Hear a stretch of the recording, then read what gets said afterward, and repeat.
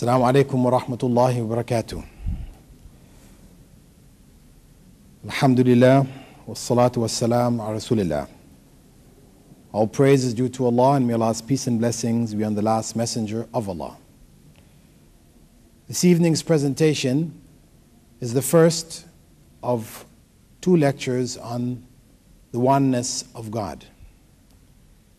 And in this section of the lecture, I will discuss the belief in God, because naturally, before we can look at issues of God's oneness, we would need to have concluded that there is a God.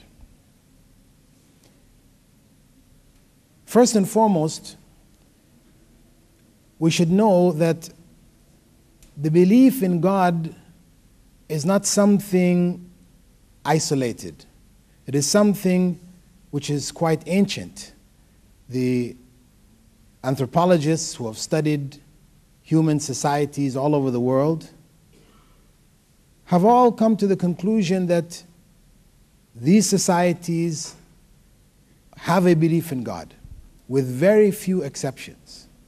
So from human efforts in terms of looking at the history of the belief in God, it is as ancient as man. Of course, from an Islamic perspective, it is even more specific in the sense that with the creation of God and the first man, Adam, with the creation that God made of the first man, Adam, the belief in God was given to that first creation. But from a practical point of view, from the point of view of human research, we can say that there is, from the efforts of scientists, a general conclusion that the belief in God is found throughout the earth. So much so that some scholars debated as to whether this is something intrinsic in human beings, being inborn, that human beings are born with this natural belief in God, or whether it is something which is acquired. The issue of what they say, they refer to it as nature versus nurture.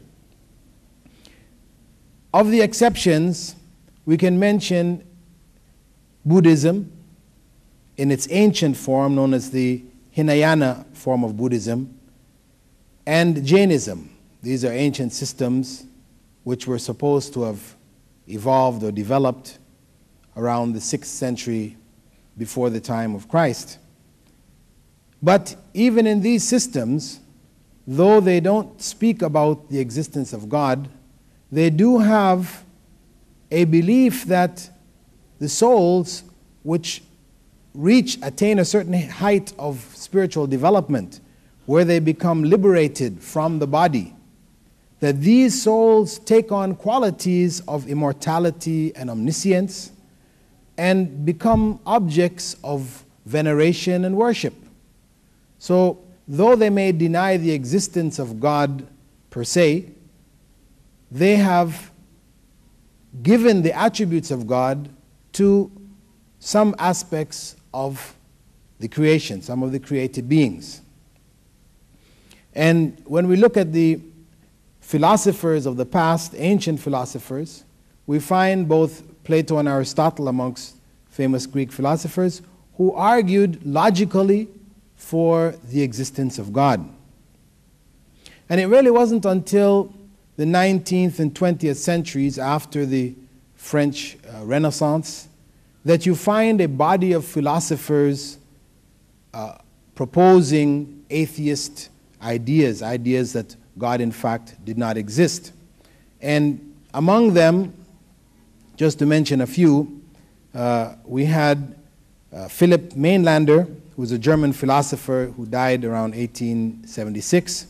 And in his principal writing, The Philosophy of Redemption, he stated that the world begins with the death of God. Actually, he was the first to address the issue in this way, and all who supported his ideas became known as the death of God philosophers, and this philosophy being the philosophy of the death of God.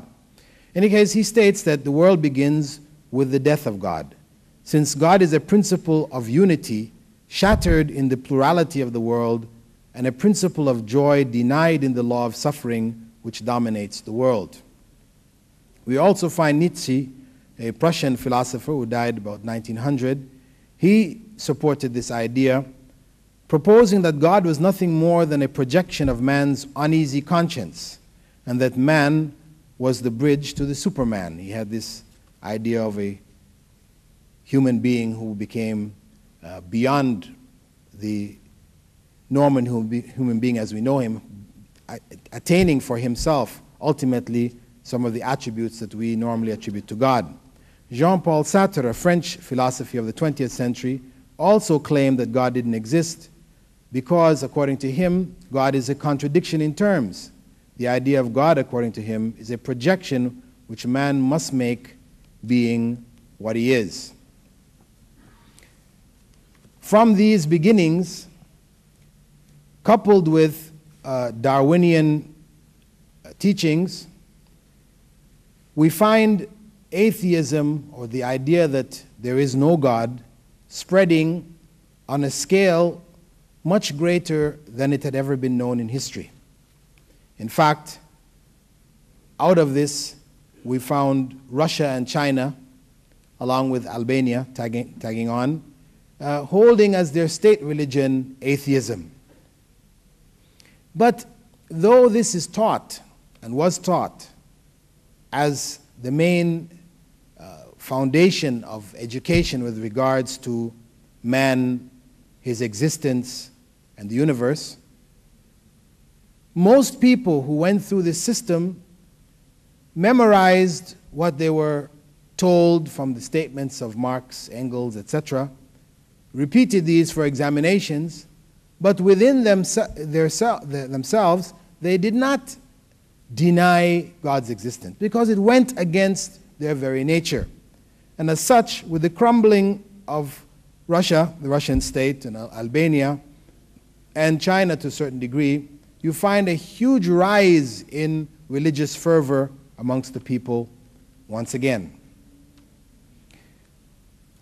With regards to the Quran and atheism, what we find is that there are very few verses in the Quran which deal with disbelief in God, because of the fact that there were very few who held this position. In one particular chapter of the Quran known as At-Tur, which is the 52nd chapter, we find the basic presentation or the logical presentation of why the disbelief in God is illogical,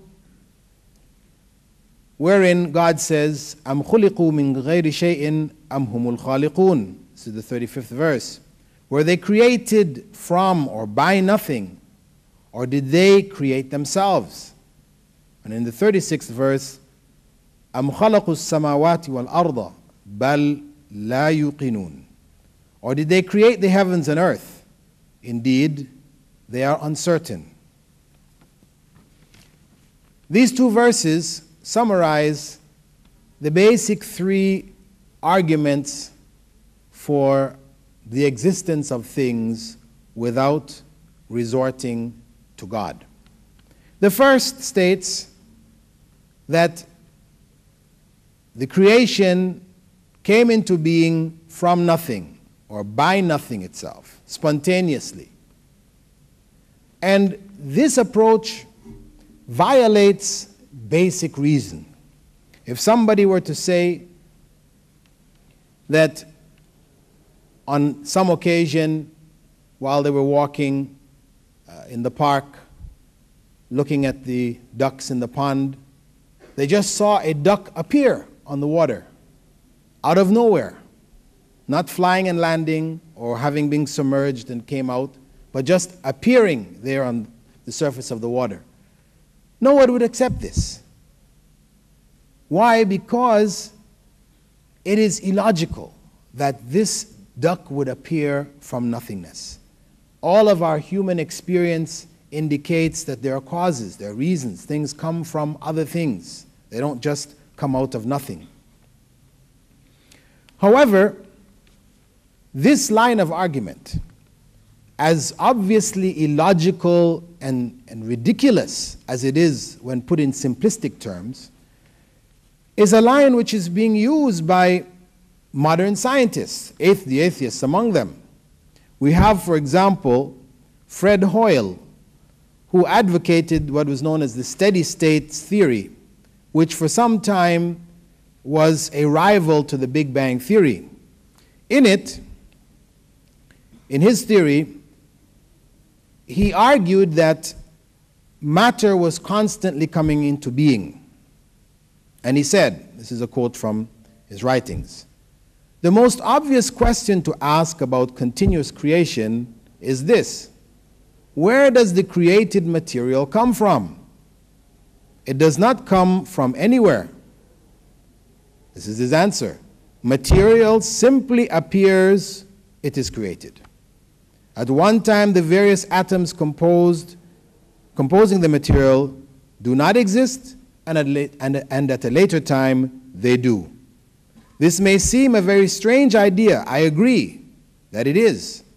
But in science, it does not matter how strange an idea may seem, so long as it works. That is to say, since the idea can be expressed in a precise form, and so long as its consequences are in agreement with observation, it is acceptable. This was Hoyle's argument. Of course, when he brought out this theory and his explanation for the existence, a number of known atheists or amongst the scholars also rejected this idea because, as they put it, this was opening the floodgates for religion, because it was violating the main principle of science, namely that nothing comes out of nothing. Now, this idea, however, in spite of the fact that it was rejected in the case of Fred Hoyle, those who argue the Big Bang theory, most say that the Big Bang began from a concentrated point of matter. Matter was in a very concentrated form, then this initial explosion took place where it started to expand, throughout the universe. Most scientists, when asked where did this original concentrated portion of matter come from, they will say that is not a question of science, and leave it. Right? Others among them, the affirmed atheists, will say it came from nothing, like Hoyle. It just came into being. And as we said, when we look at the existence, or when we look at the arguments for these ways of coming into existence on a simplistic level, the human intellect rejects it. So no matter how much scientific jargon may be placed around it, it doesn't change the fundamental ridiculousness of this type of argument. The second basic argument is that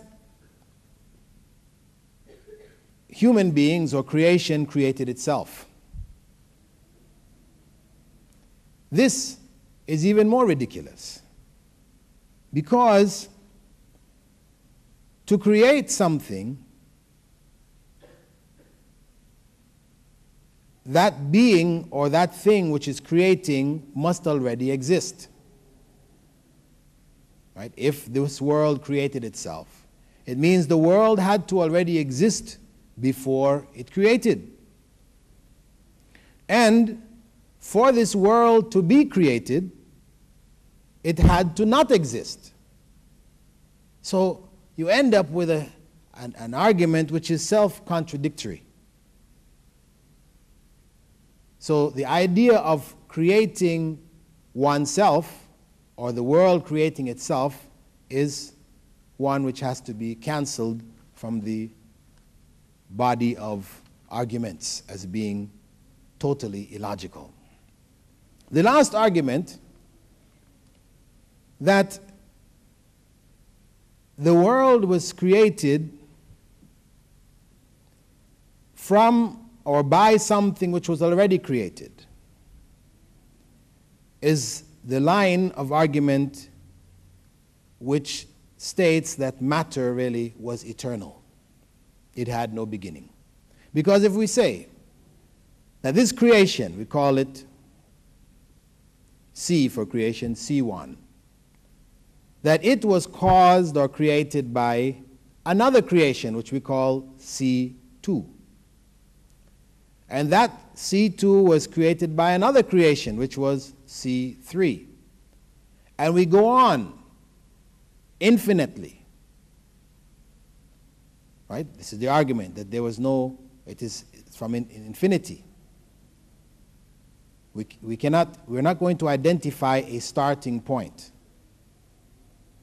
Because something which is created will need something else to create it. So if everything goes back eternally, this line of creators goes back into eternity, then what in fact we're saying is that nothing should exist. Because if creation number one cannot exist unless creation number two exists, and creation number two cannot exist unless number three exists, and then so on, then it means if we go back and we cannot find a starting point, then it means that there is no cause for our existence now. It means nothing should exist. But the reality is that things exist. Existence itself is proof of the falsehood of this line of argument. It is an ancient argument. You had amongst Greek philosophers those who argued also that the earth was eternal. Matter is eternal, the earth is eternal. It's just another expression of the same concept. But this is the most popular belief today, that it was matter, this which was eternal, which by accidental bouncing into each other, the early atoms or neutrons or whatever, bouncing into each other started, the process of life going. And even if we accept that matter was eternal, and we think of the accidental argument for things to come into being, which then lets us accept that molecules bouncing around eventually formed, bigger molecules, and these bigger molecules ended up forming the precursors of life, DNA, RNA, etc., eventually forming the first cell, and the first cell, eventually developing cell walls and crawling up on the land, and, this whole scenario which they have of how life came about, it is something which is more fantastic and more mythical than anything found in the religious books explaining how human beings and how the world got here. It is, in fact, another religion which has its own explanation of human beings, this world that we live in, what we're here for. We're not here for any real purpose. This is just the evolutionary principle, evolving things for the better without any direction, yet having direction. And what we can say ends up being the God for those who reject God is the God of chance. The God of chance. Because when we ask these people who don't believe in God, we ask them, why it is that you have a good life and other people have a bad life. You've got a good job, so-and-so has a bad job. They would say it was my good luck. Why did he have a bad job? Because it's his bad luck. And if you look through his whole day, from the time he or she wakes up in the morning to the time they go to bed at night, you will see everything happening throughout their lives as being a result of good luck and bad luck. So ultimately, their God is the God of chance. Good luck or bad luck. And in modern times, especially in from the 50s onwards, we had another phenomenon developing amongst people who rejected the concept of God but tried to find another way to explain the way things are and to give meaning to life here. And that was the belief in the flying saucers, the UFOs. As a couple of university professors, Benson Saylor and Charles Ziegler, professors of anthropology, they published a book called The Roswell Myth, which is, Roswell is this town in New Mexico where a flying saucer was supposed to have crashed nearby in 1947, and supposedly the American military covered it up, and there were some little aliens, and from this, the myth about flying saucers developed on a large scale, and you find till today, this year, last year, number of movies, books, and things being put out about Roswell. So they said, at the core of the Roswell myth is a secular way to give the universe meaning. This myth becomes a secular way to give the universe meaning, and humanity a renewed place at the head of the table. Not only are the skies populated with superhuman beings, but their visits are evidence that we are interesting. Saylor said that the Roswell myth is an effort to put enchantment back into nature. After human beings had removed God from creation, nature just became blind forces. In a desire to give it meaning again, this belief in the UFOs took off, and it became so much of a religion that we know last year some 50-odd members of one of the UFO cults committed suicide so that they could spiritually rejoin or join up with the spacecraft that was hiding behind a comet which was passing through our solar system at the time. The fact of the matter, having looked at these various arguments, is that the belief in God is the logical belief. And it is the disbelief in God which is illogical. Now, with the atheist thrust in the 20th century, belief in God became classified as irrational. This was an irrational belief, going against reason. And it is reason, according to them, which dictates that God doesn't exist. However, if one looks at their arguments, one can only conclude that it is logical to believe in God, and in fact illogical to disbelieve. And it is on those who disbelieve to prove, not on us who believe to prove that God exists. It is on them, the disbelievers, to prove that God does not exist, because it is their arguments which are in fact illogical. Logic tells us that where we see design, there is a designer. And this is the most common argument presented in the Quran, where Allah invites the creation to look at the camels, at the mountains, how they're set up, how they're organized, etc., to reflect that there has to be an organizer behind this. It's not going to be there and with this type of structure, etc., without there having been an organizer, that it would happen by chance, by accident. When a person walks on a beach and they see a footprint in the sand, the first thought which comes to them is not that the the waves of the sea have come up onto the sand and sunken into the sand, creating the impression of a footprint. How amazing that is. No, this is not the first thought that comes to a person's mind. The first thought is that somebody walked here. The ancient Arabs used to say that camel dung indicates the camel, meaning that when you're walking out on the desert and you come across a piece of camel dung, you don't start reflecting how this camel dung appeared here.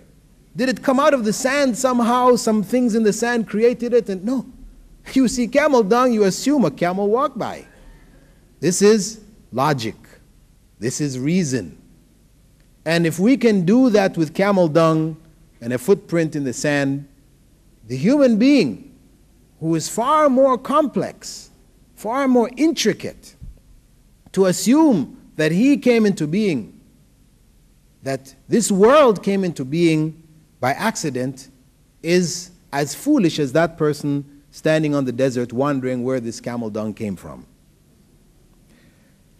So, the questions that does God exist or does God not exist?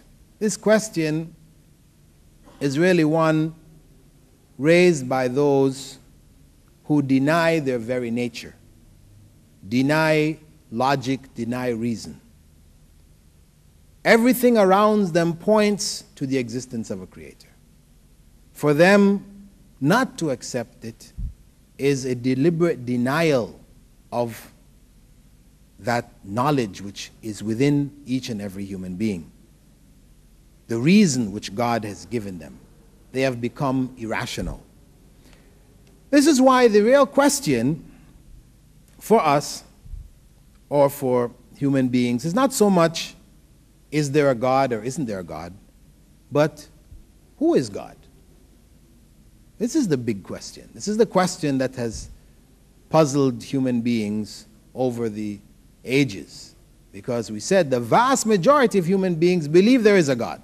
But the question is, who is that God? And we find in the various societies, various communities, tribes, nations, etc., a variety of answers as to who is God. Now, the essential difference between all of these answers presented by the various religions and systems and the answer given by Islam is expressed in another question. Did God become man? Did God become his creation? Because when we look at the arguments of all of the various systems that believe in God, but have different answers as to who is God, we find that the vast majority of them all believe that God at some point in time became his creation. Either he became a man, or he became an animal, or he became some aspect of his creation, the sun, the moon, whatever. And it is really only in Islam that we find the answer is no. God did not become his creation. God is the creator, and everything besides him is his creation. He is not his creation, nor is his creation him. Those who argue that God became a man, that God became his creation, usually argue from the point that God is able to do all things, because when we talk about God, we talk about certain attributes which we give to God. That God is eternal, he's without beginning, without end, he is all-knowing, all-powerful, etc., and he is able to do all things. And this is a part of Islamic belief. It's repeated throughout the Quran in so many places. Inna Allaha ala kulli shayin qadir. Allah is able to do all things. So those who argue that God became man, and once we say that God became a man, we would argue that why do you want to stop there and became a man? Why not say became many men or became animals, etc.? Because once you open the door that God became a man, this is opening the door for God to become his creation in whatever form people choose to perceive him. They argue that God is able to do all things, so why couldn't he become a man? Now, for those who take this question superficially, they would find that they were forced to accept this argument. Yes, if God is able to do all things, then why couldn't he become a man? But the fact is that when we say that God is able to do all things, we're not talking about things which make God less than God, make God no longer God. We're talking about, when we talk about God is able to do all things from the Islamic perspective, it means all things that are in keeping with his attributes of being God. All things which befit him as God. And excluded from this are what are called the absurdities. All of the things which would make God less than God. For example, if we say that God is without beginning, to then ask, can God be born, is an absurdity, because we have already said that God is without beginning. So to ask, can God be born, contradicts the basic belief that one has about God. But according to the argument that God is able to do all things, one would have to say yes. He's able to do all things. Though he is without beginning, he can be born. But this is ridiculous. Similarly, we know that God, one of the attributes of God is that he's eternal, without end. And again, to ask, can God die? It's a ridiculous question. But those who want to include everything in God being able to do all things would have to accept the fact that yes, God could die. Though inside themselves it is illogical. It goes against reason. Similarly, to say that God became a man, that God became his creation, is absurd, because God is the creator. God is the creator. For him to become his creation, creation is in need of a creator. So it means that God would become if God became his creation, he would then be in need of a creator. He could no longer be the creator. And whoever created him, that's who God is, not him. So we see that the argument that God became a man is an illogical argument. It goes against reason. It goes against revelation. True revelation confirms that God is the creator and he is not his creation. He does not become his creation, he did not become his creation, and he never will become his creation. So in summing up the presentation this evening, which addresses the oneness of God. The belief in God, we said, is logical. And it is, in fact, illogical not to believe in God. The existence of the belief in God in the vast majority of tribes around this world, no matter how primitive, so-called primitive they may be, confirms that it is something essential to human beings. It is a part of their created nature to realize and to understand this, to know that God exists.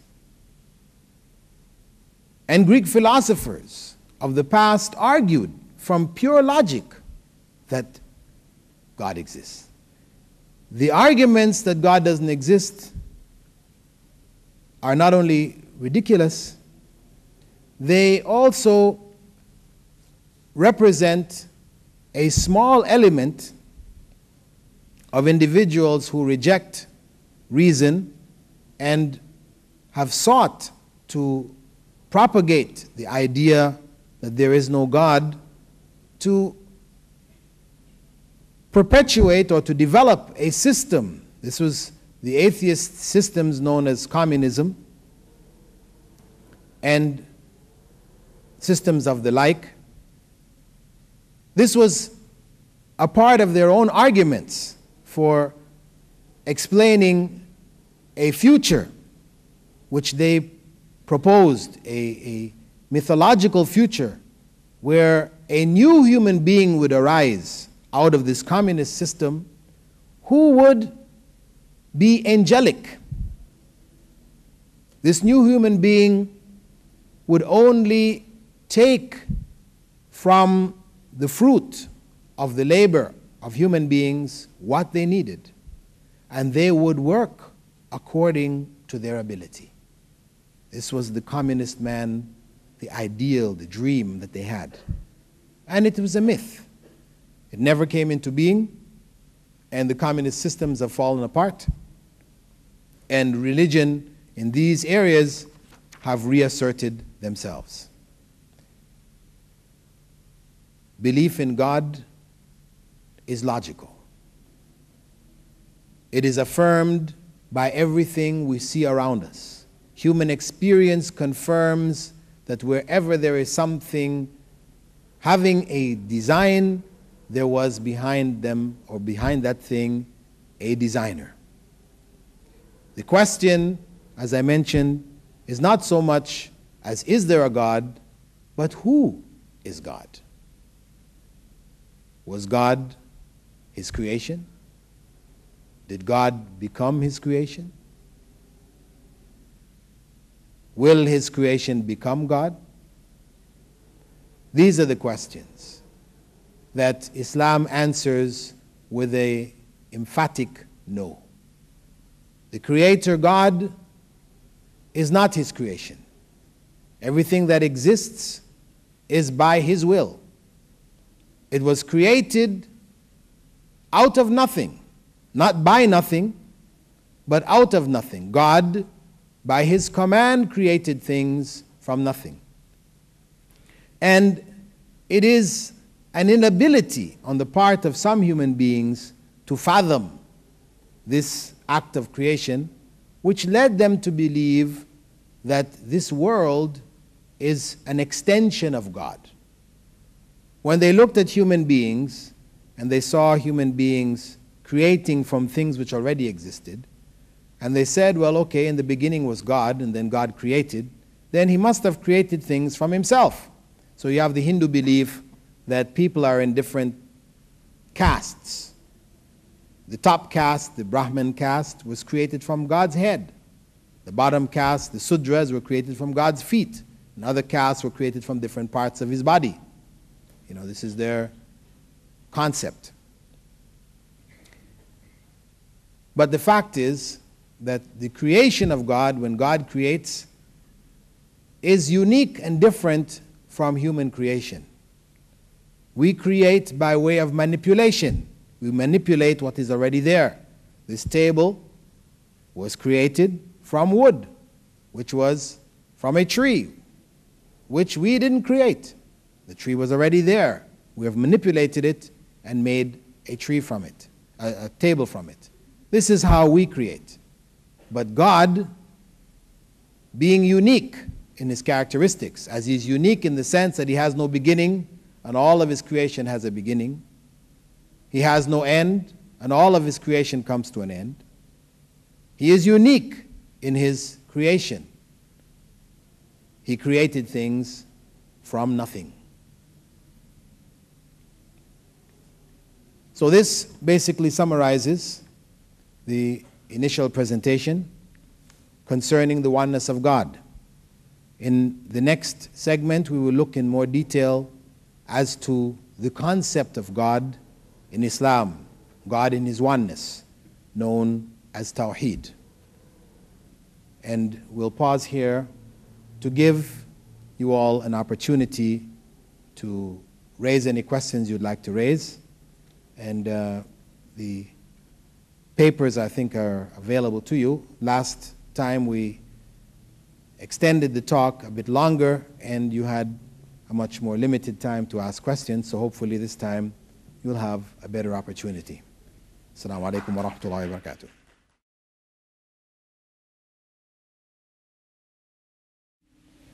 Alhamdulillah, wassalatu wassalam ala rasulillah. All praise is due to Allah, and may Allah's peace and blessings be on the last messenger of Allah. The question, if God created us in the heavens and the earth, then who created God? This is a common question asked by non-believers. This relates back to the concept of creation having its cause in creation. That if we accept logically that there had to be a being that started the process going, that being cannot be a part of the process itself. If the process of creation, things created from other things, is traced back to a starting point, the one who started it could not himself be a part of that process, meaning that he was also a created being. Otherwise, you are then going to look at one before who created him. And you say, okay, he started it, but he is a part of it. Then who created him? So you're caught back into that cycle of going back eternally to an original cause. So for everything to make sense, for us to exist here, there had to be a beginning point, a beginner, and that beginner could not be a part of the process of creation himself. He could not be a created being. And this is why we say, who created God is an illogical question. Because God, for him to be the one to start the whole process going, had to be uncreated.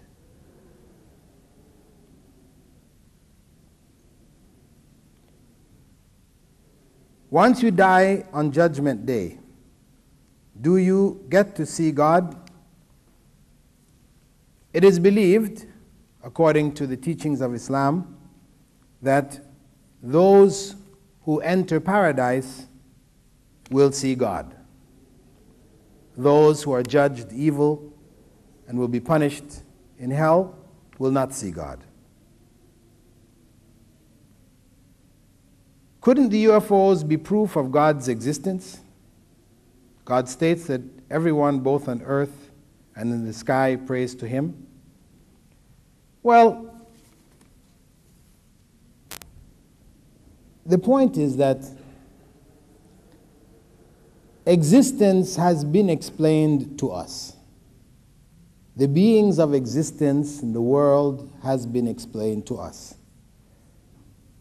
There is another world parallel to ours, known as the world of the jinn, about which the Quran speaks, and about whom Prophet Muhammad, may God's peace and blessings be upon him, gave us details.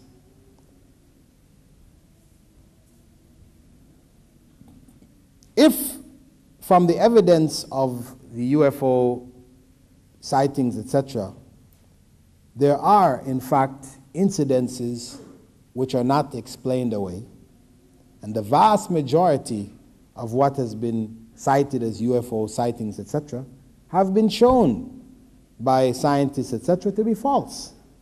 Either mistaken sightings of weather balloons and, inversions, ball lightning, a variety of natural phenomena create some of these sightings, so-called sightings. But if, in fact, there is an element among them which has some reality to it, then the world of the jinn is an easy enough explanation. We don't have to go to other beings beyond those that have already been identified in the Quran and the Sunnah.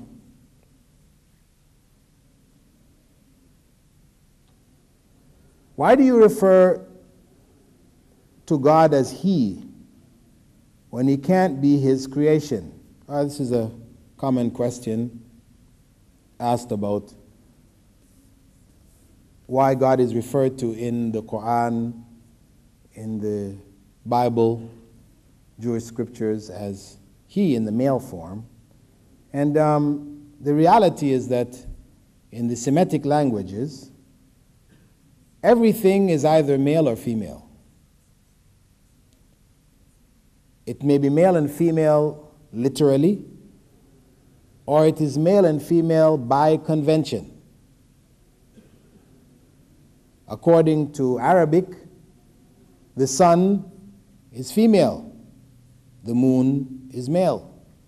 The table, tawila, is female. The chair, kursi, is male. So in Arabic terminology, as well as in Hebrew, you would refer to the table as she and the chair as he. But you don't mean literally that it is a male and a female here. This is just by convention. And that being the language, meaning that there is no it, there is no term, neutral term, for things that are neither he nor she. When God revealed Himself through Scripture in Hebrew and Arabic and in previous scriptures, but we can speak specifically about the Hebrew and Arabic scriptures, when He revealed Himself in these scriptures, He revealed Himself using the pronoun he as opposed to the pronoun she, because he would use either he or she. And since the order in which He had created things was such that the male would be dominant, that the male would head the family, would head societies, etc., as a general rule. I mean, of course, there are exceptions, but as a general rule, males dominate. They head societies, they head families. So He chose the pronoun which indicated the person or the personality of greater dominance. We do not, in Islam, conceive of God as being a male.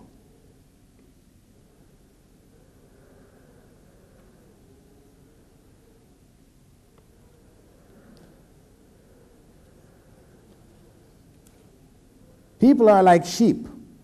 Just because our predecessors, so-called, believed in a God, convince me with hard evidence, or what hard evidence is there to prove to me that there is a God? Well, this is the type of individual about whom we spoke, who I would ask instead to prove that there isn't a God. Common sense, logic, reason points to God's existence. It is not for me to prove to you that there is a God. It is for you to deny what is obvious around you, to argue that there isn't a God.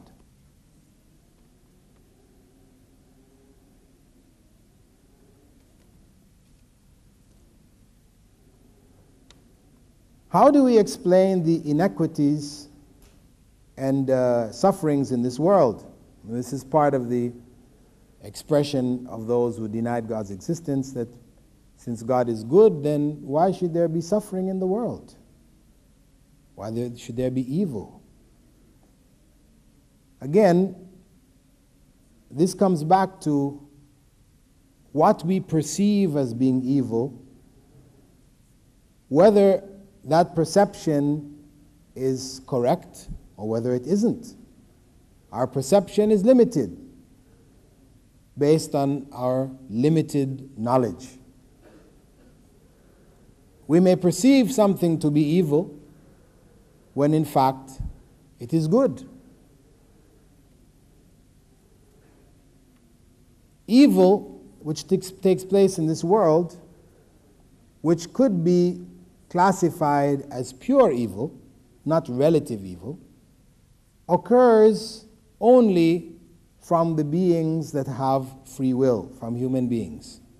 Where a person intends to do evil and they commit that act of evil. Otherwise, the things around us where we see natural calamities, accidents, misfortunes taking place, these things we may perceive as evil, but after some time we may find in them good. At any rate, even the evil which is perpetrated by those who choose to do evil, having been given the free will by God, even for that evil to take place, it is by the permission of God. If God is not a part of His creation, does this mean that God is a spirit?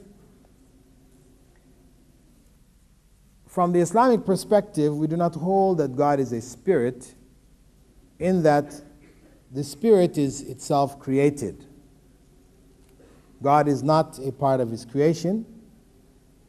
He is not composed of the elements of His creation. He is unique in and of Himself.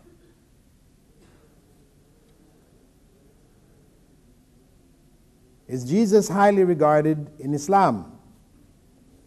Yes, Jesus is regarded as a prophet of God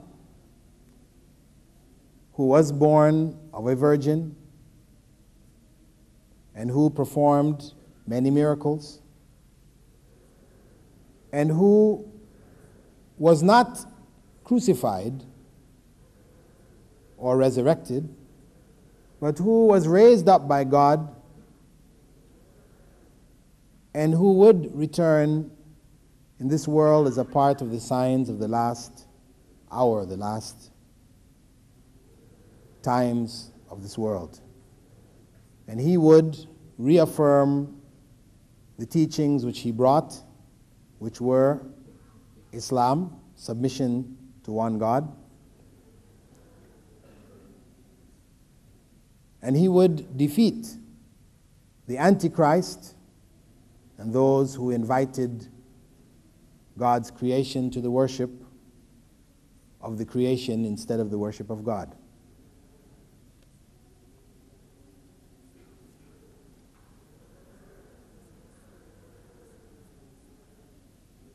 Is it possible that the Big Bang Theory, something coming from nothing, can correspond with Allah's statement, kun fayakun, that is, be, and it is? And this is the beginning of all things. Well, as I said, the Big Bang Theory starts with matter. It doesn't start with the creation of matter. So it's not really related to God's command to be. For matter to come into being, yes, this is in accordance with God's command to be. The Big Bang Theory really explains the existence of matter in motion as it is now. It's supposed to explain it.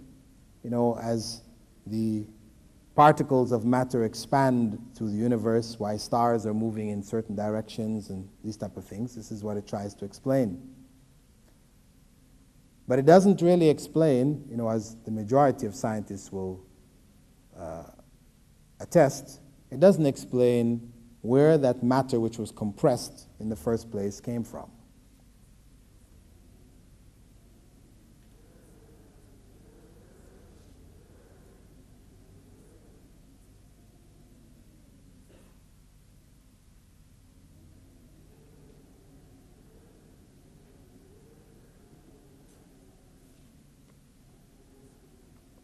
That's a question sort of in another direction altogether. What is the importance of the cap you're wearing on your head? And this is just because I said the last time we had some questions which were out there and we didn't get a chance to answer them. We'll try to put in everything this evening. Is it sunnah, meaning is it from the way of the Prophet? May God's peace and blessing be upon him. Opinion seems to be divided. Well, it has no special significance in Islam, meaning that the Prophet, may God's peace and blessings be upon him, was not known to wear a cap by itself, nor did he instruct his followers to wear a cap by itself. What we do know is that it was the common practice in Arabia to wear a turban on their heads, and he instructed his followers to wear a cap under their turbans to distinguish themselves from the pagans. So the wearing of a cap is not in and of itself a religious act, in that we have what may be called a prayer cap, like the yarmulke of the Jews, where they have a cap that they wear for prayer.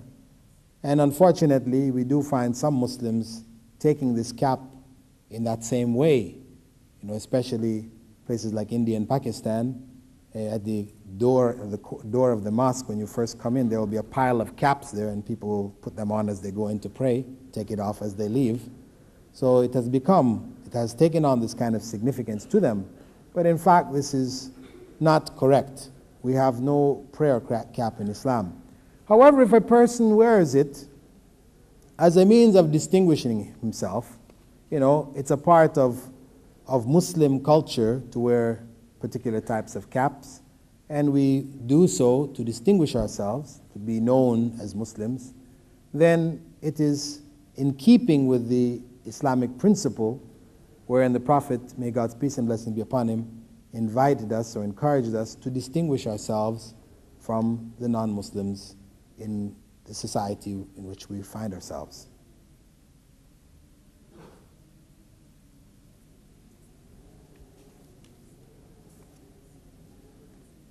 How do you explain the homology in DNA between the different species and the similarity of anatomy, for example, between humans and apes? Okay, this is a person who seems to have accepted the Darwinian argument that similar structures indicate some kind of biological relationship. However, there is a beetle known as the rhinoceros beetle. It's a bug, right? A black bug. And it has on the front part, the head, horns which look something like a rhinoceros. So they call it the rhinoceros beetle.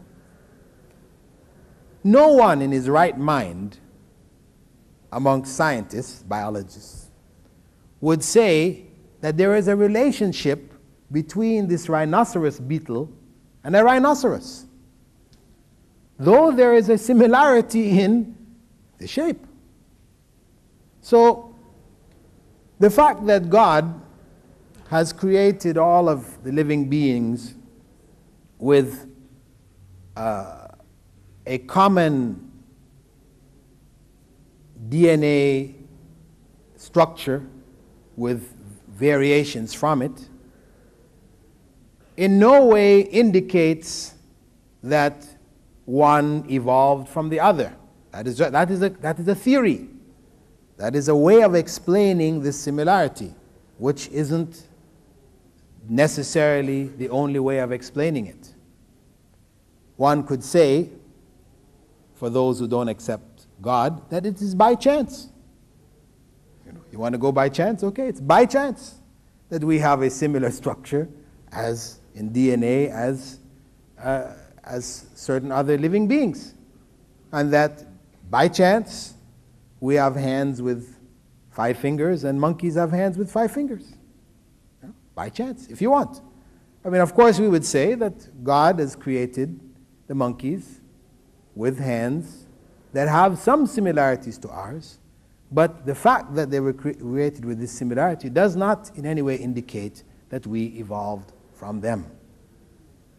Just as our rhinoceros beetle didn't evolve from the rhinoceros.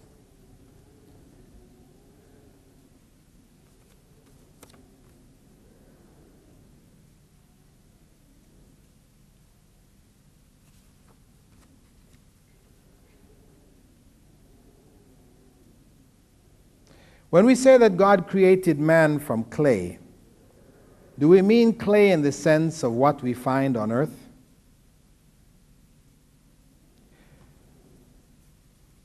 There are authentic narrations wherein the Prophet Muhammad ﷺ related that man was created from different portions of clay from different parts of the earth. And when we look in clay, we know that clay is made up of elements. There are elements which make it up.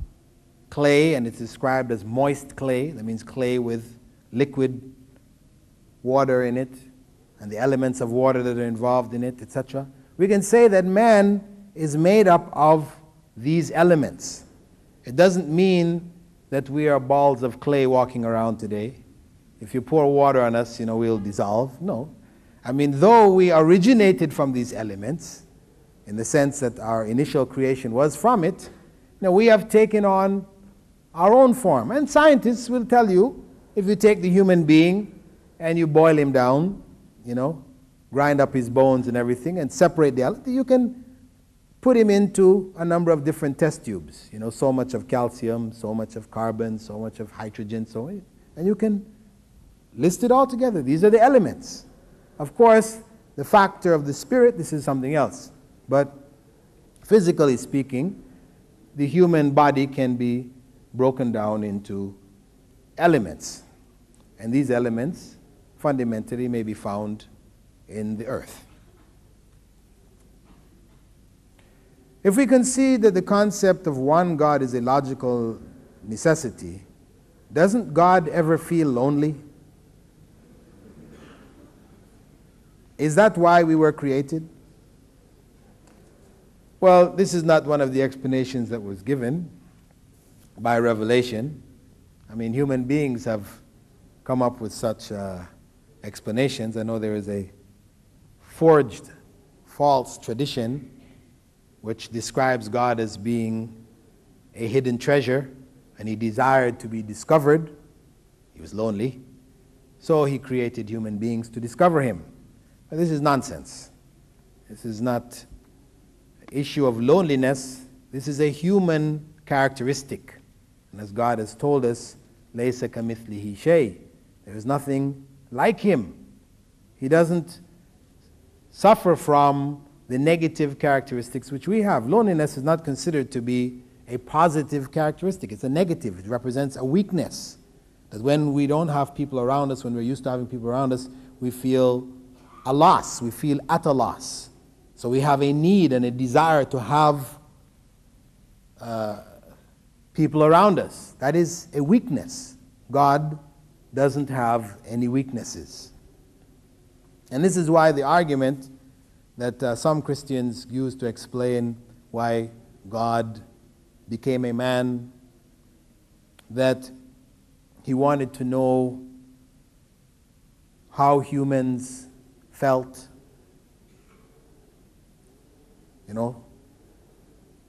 So he became a man and suffered as they suffered, to make this ultimate sacrifice. I mean, it talks about this God in this way where God didn't know. So he had to become a man to find out what it was like to be a man. Well, we don't accept these kinds of explanations because we believe God to know all things. Nothing is hidden from him. He doesn't have to become a man to know what it is like to be a man. What do you have to say about people who believe in God but are uncertain about religion, who do not think it is necessary to pick a religion? Well, such people are fortunate in that they do have the belief in God, but that belief is incomplete. It is incomplete because it implies that God created this world and did not communicate to his creatures. That he just created the world and let it carry on by itself. What is the importance of belief in God? If it is not going to affect our lives, if it's not going to be a part of a way of life, if it's just an idea, like the ancient Greek philosophers argued, yes, there is a God. But beyond accepting that there is a God, it had nothing to do with the rest of their lives. It is just a logical argument. No, such a belief, as I said, is deficient. Because if there is a God, and God created us, then we have to believe that there is a purpose behind our creation. If we, on our lowly level, do things with a purpose, and we consider those who do things without a purpose as being insane, we have them treated, then to consider God as having created this world without a purpose is ludicrous. And if there is a purpose, for God to have created us for a purpose and not reveal that purpose to us, again, would be inconceivable, would be pointless. What is the point in there being a purpose and creating us without knowing what that purpose is? If we send a child to school and we don't tell the child what they're supposed to do at school, are they going to do what they're supposed to do at school? No, they'll go and play. They will enjoy themselves. If there is no purpose defined for them, then they will be lost. And God, who we would believe is all wise, all just, all knowing, all merciful, all kind, created us for a purpose, and he revealed that purpose through the prophets whom he sent to mankind down through the ages. And their message is one message, that of worshiping God alone and not worshiping his creation.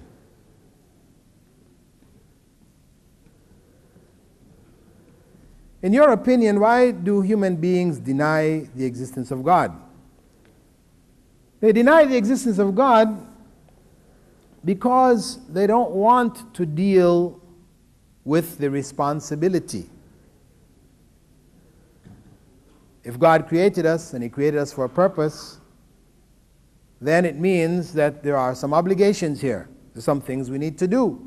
This is why it's easier to think of God as being chance, good luck and bad luck, because you don't have any obligation to chance. Whereas once you think of us being a creation of God, that there is a purpose, etc., then it means that there are some things that God wants from us, some things that we will have to do. Whereas a person who doesn't want to have to deal with that whole issue chooses then to deny God's existence. That is the ultimate step. Or the second step is to say, okay, I believe there's a God, but he didn't tell us what he wants from us.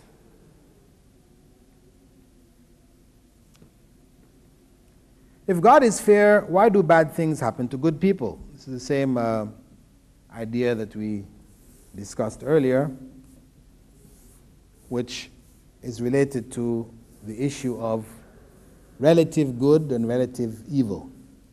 In fact, Prophet Muhammad, may God's peace and blessing be upon him, had informed his companions that those who suffered the most, who had the most calamities in this life, were the prophets, then those most like them. That when God sees strength in a person's faith, He tests him more to build that faith. When He sees a person's faith weaker, then the tests are less. The T sign is coming again. Let me see if we can, if any of these are quite short. Is the will of God different to the will of man? Yes.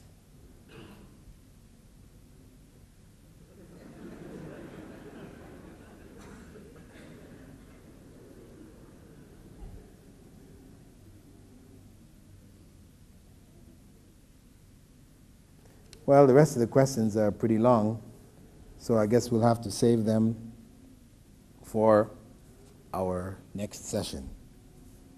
سبحانك اللهم وبحمدك نشهد أن لا إله إلا أنت نستغفرك ونتوب إليك.